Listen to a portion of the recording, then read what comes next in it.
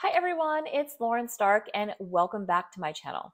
There's been no shortage of media headlines, clickbait videos with the doom and gloom of a looming housing market crash.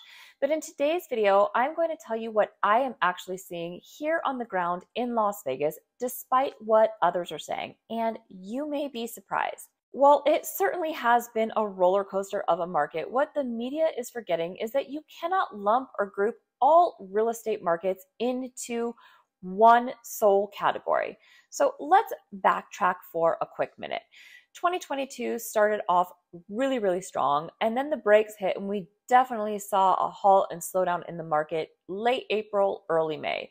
Interest rates went up extremely fast. More inventory came on the market, which actually was great news for buyers wanting to buy to be able to purchase a property without the crazy competition.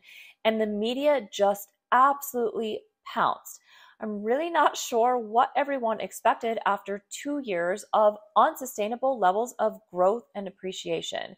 New homebuilders immediately adjusted first and started offering very attractive incentives. They lowered their inflated prices on homes and also lot premiums. And then we started seeing a correction of prices throughout the resale market, which really was to be expected after 2 years of complete craziness. We were seeing homes that I call Me Too houses, where there's really nothing special about them. The lots are back to back, the finishes are mediocre, they really need some repairs, etc. Obtain really frothy prices. All the appreciation that was gained really in early 2022 corrected itself, and our median home price at the end of the year was the same as 2021 at $425,000. In the fourth quarter of 2022, most everyone I have spoken to, respected colleagues who have been in the business for many years like myself, and also new home sales agent, the market here was very slow. I think people were enjoying the holidays and really sitting back to observe to see how these market conditions were going to shake out. The buyers who did buy it during fourth quarter did great, actually, because they were able to pick a home they actually liked and not one they felt that they settled on. Oftentimes, the sellers paid closing costs. Prices were much more reasonable. You can negotiate a little bit. And actually, new home sales did see a spike in sales in October. What the media or people seem to forget is that Las Vegas and Nevada is a no state income tax state. And in addition to no state income tax state, our property taxes are low. Homeowners insurance is very low. We have no inheritance or estate tax. We have no inventory tax on businesses. We have no gift tax, and we have no corporate tax. Las Vegas, Nevada has a lot going for it. And in these inflationary times, Las Vegas is a great place in terms of quality of life and cost of living and homeownership. About a month ago, I did a video on all the great things to look forward to in Las Vegas in 2023. And wow, it is incredible the amount of money and development being poured into our city. We are turning into the sports capital of the world. We're the entertainment capital of the world.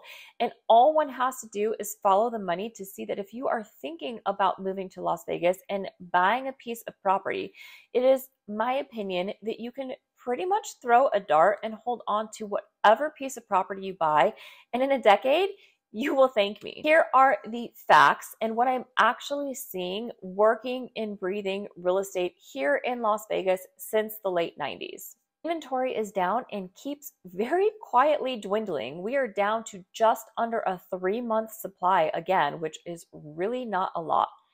Multiple offers are back. Yes, this is so crazy, but true. Let me give you 3 examples. All of this happened in the month of January.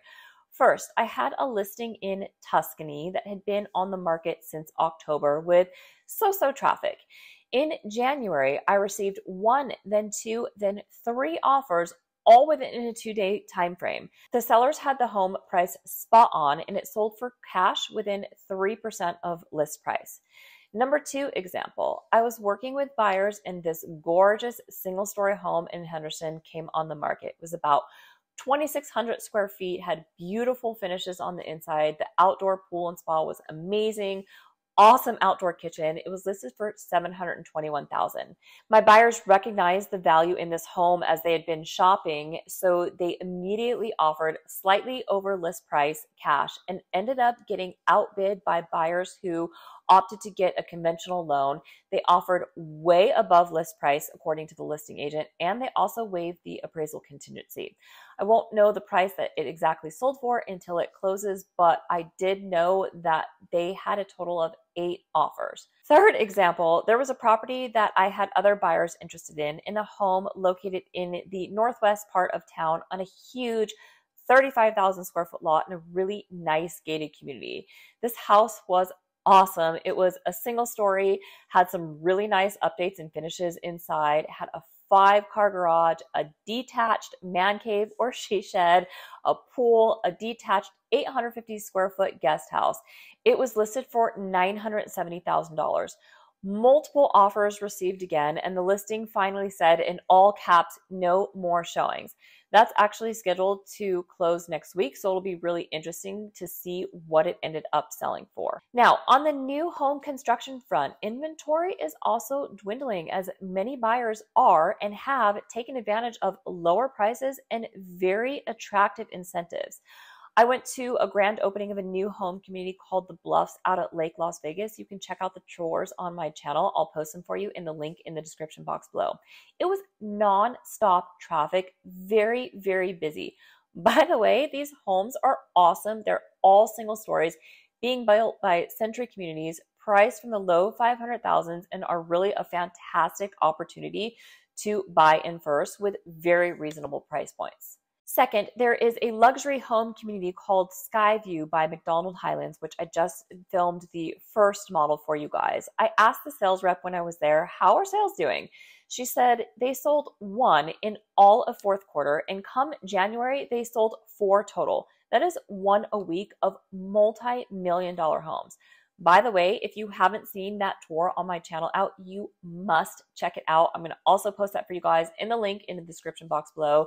These are some of the nicest modern luxury homes being built right now by Christopher Homes. They have incredible, innovative, modern floor plans and just spectacular views. The piece of land upon which they sit are awesome. The luxury market. Here are the current stats on the luxury market as of filming this video February 23rd. Right now, there are currently 78 homes under contract priced from $1.5 million and up, and 87 homes under contract from $1 million to $1.5 million. Since January 1st, 50 homes priced from $1.5 million and up have closed escrow.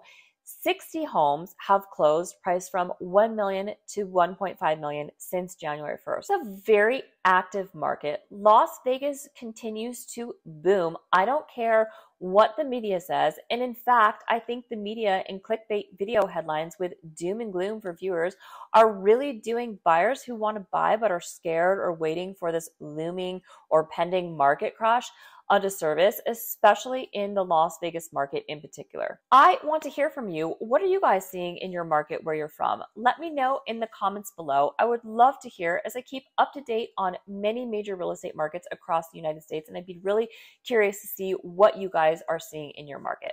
I think buyers who were on the sidelines waiting got simply tired of waiting and came out to shop really all at the same time, it seems. And I also think that buyers had to adjust and get used to the new normal of the interest rate levels. The announcement that Mark Wahlberg is moving here with his family and wanting to bring the film business to Las Vegas was really great for the luxury market. And it's also looking like we might have a Major League Baseball team coming here very, very soon. Inventory levels are not spiking like many people thought, and many people who did buy during the pandemic and locked in at very low interest rates may not be selling their homes anytime soon unless they have to. It is a fact that Las Vegas is really running out of developable land, and I have mentioned this in many of my videos, and that will just continue to drive prices in addition to all the people continuing to relocate here for numerous reasons. Now, I don't have a crystal ball, and you never know what will happen in this crazy world with the current socio-political environment. But at the end of the day, people still need places to live, and real estate is a great hedge against inflation.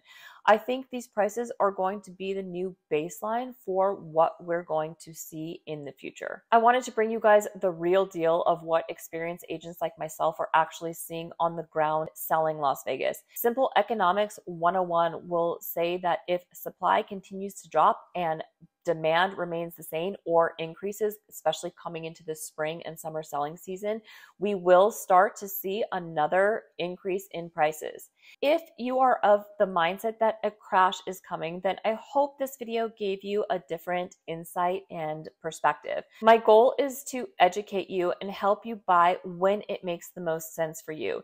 Don't make your decision out of fear of missing out, or the latest headline.